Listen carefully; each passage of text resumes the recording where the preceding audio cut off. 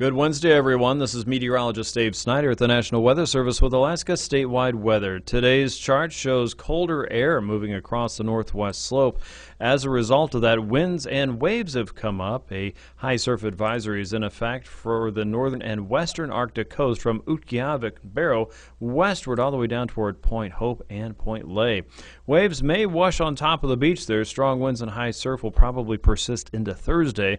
Watch for that elevated surf to erode parts of the shoreline and maybe push some debris higher up on the beach. So boats and other objects near the high tide line could be damaged there if they're not moved. So be careful and watch for that. Conditions should improve after 1 o'clock on Thursday. Eastward, we're expecting high winds to be fairly strong all the way through 7 o'clock Thursday morning. Southwesterlies about 30 to 40 miles per hour and gusts to 60 miles per hour may be possible around the Beaufort Seacoast region, including Kaktovik there. Those strong winds will continue this evening and likely start to diminish as we get through your Thursday morning. Behind that, it is going to be colder. You'll notice periods of rain and probably low stratus and fog. Pretty usual for this time of the year as the colder air locks itself up across the regions north of the Brooks Range.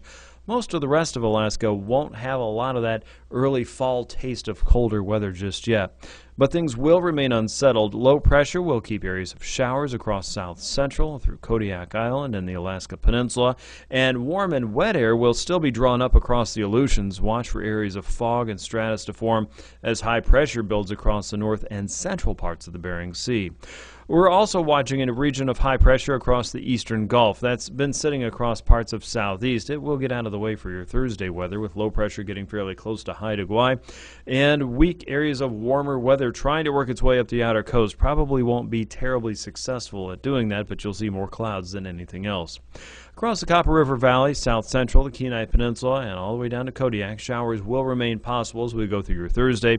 A decent westerly wind should be shaping up across the Bering Strait and through the Yukon Valley. You'll notice a little bit of a breeze. As we get into Friday, low pressure will move out of the western Gulf at 992 millibars. You'll see a strengthening southerly wind wrapping into Kodiak Island, Sandpoint, and the Alaska Peninsula.